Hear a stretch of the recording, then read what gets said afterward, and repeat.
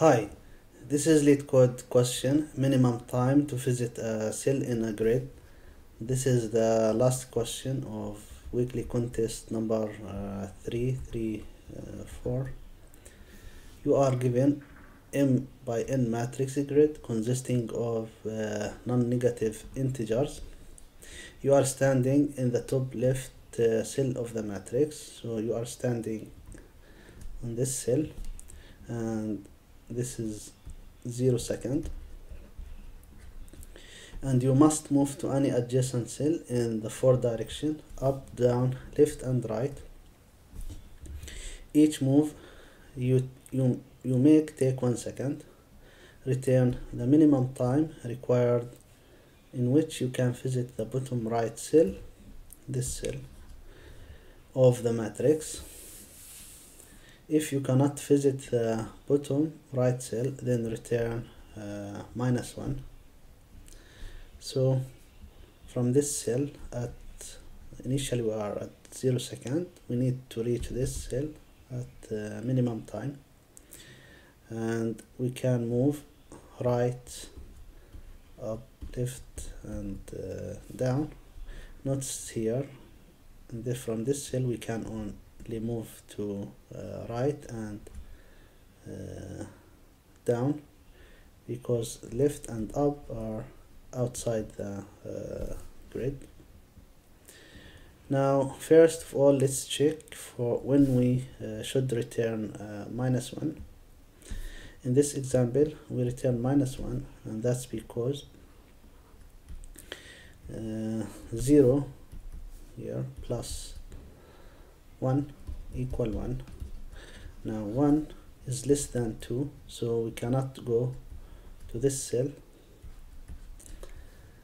and 1 is less than 3, so we cannot go to this cell, and that means that we cannot move from original cell to reach the bottom right cell, and so we have to return -1.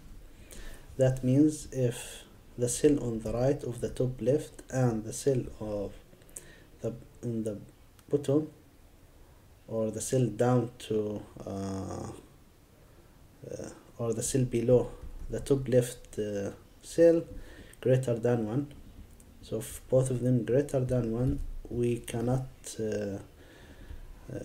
reach the bottom right cell, and we have to return -1. So in the code we need to check if grid of 0 of 1 greater than 1 and grid 1 of 0 greater than 1, return -1. For all other cases we can reach the bottom right cell. For example, if this cell is 0 and this is 1, now 0 plus 1 equal 1, 0 plus 1 equal 1. This one is greater than or equal to this cell, so that means we can move to the right cell. Now from 0 we cannot move directly to this cell, because 1 is less than or equal 1 is less than 3, but because we can move to this cell, we can do ping pong until the time be less than this one by 1 or equal to this value. For example, 0 can move here, this is time 1, then we can return back here, this is time 2. Now from 2 we can go to 3, and that means only when this value and this value greater than 1, we cannot move from this cell. For all other cases we can reach the bottom right. Now to solve this question we will use Dijkstra algorithm. To do that we need priority queue, and this is min priority queue. The elements in this queue contain three values: the time to reach the cell and the index of the cell, and we need this grid of boolean for checking if the node or the cell is already visited. Initially we push the first top left cell. I and j are 0 0 and the time initially is 0. This direction vector to move right, up, left and down. Now we keep looping until the queue is empty. So here we get the minimum time in the queue, or the element with minimum time, since this is minimum priority queue. Now if I equal m minus 1 and j equal n minus 1, which is this cell, that means that we arrive and we return the time directly. Otherwise, if this node, let's say we are checking this node is already checked, we don't need to check it again, so we continue. Otherwise we mark the node to be visited. And now let's say we are here, we need to check all the neighbors, which is this one, this one, this one and this one, and the index. For example, first of all we check if we can't move to this one, and this will have the new index in I in j. So if this is 1 1, this is 1 2.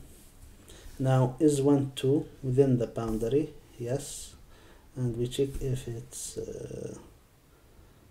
visited here. Now if it's within boundary and not visited, we have these cases. The first case, if the time we get for the current node is greater than or equal the time, the value here, which is the minimum time required.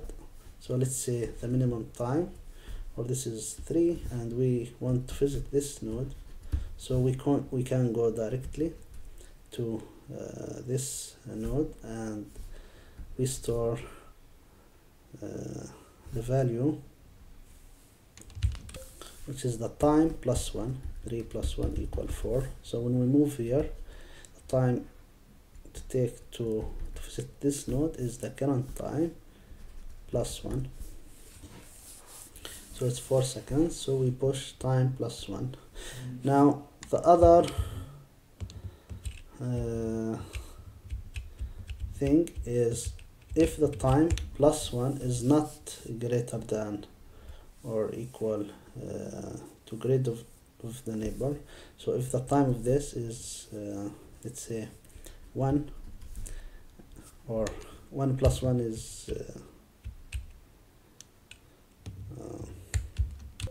so the time 1 plus 1 is greater than or equal to, but assume it's 0, or the time we get is 0. So 0 plus 1 equal 1.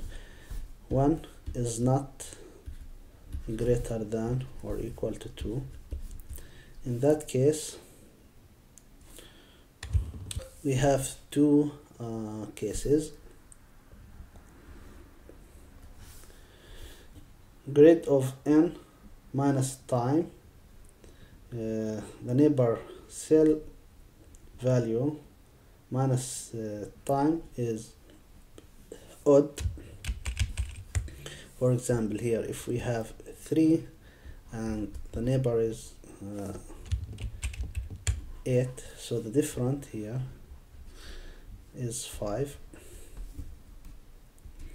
and that means from this cell we can use all one of the neighbor cells that has less value than 3 to make it 8 or 7. Let's see.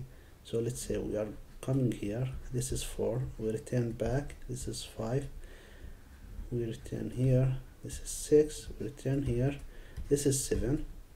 So in this case we arrived 7, and then we can go directly to 8, and so the time to reach this node will be this value 8, and that's why we push the time in